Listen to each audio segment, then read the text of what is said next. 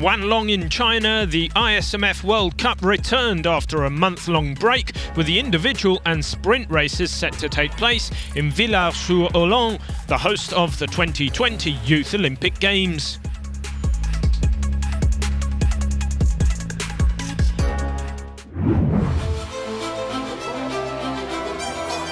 The competition in Villars opened with the men's individual race.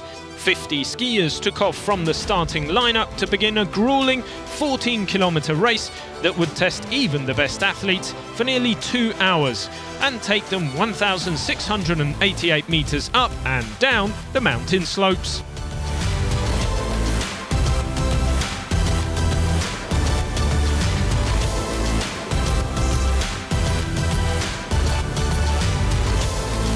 The individual is always a true test of an athlete's skill, and this was the case as the front runners broke away from the chasing pack.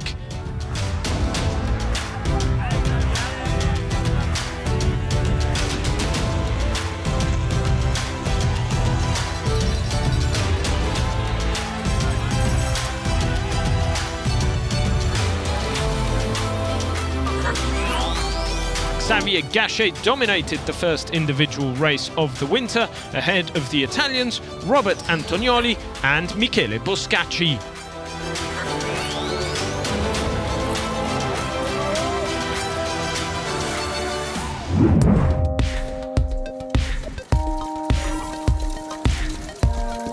It was a smaller field in the women's race, with 31 contenders lining up at the start line.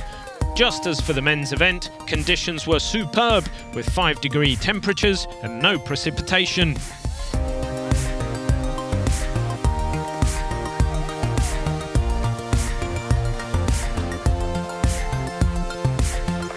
It was a real struggle for the athletes involved as they chased down race favourite Letitia Roux.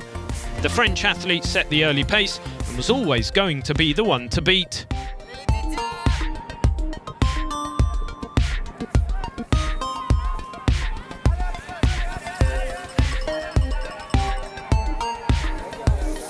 In the end, Roux cruised to her victory with over a 2-minute lead over Mollaret. Kreuzer was thrilled to finish third and earn her first spot on the podium of the season.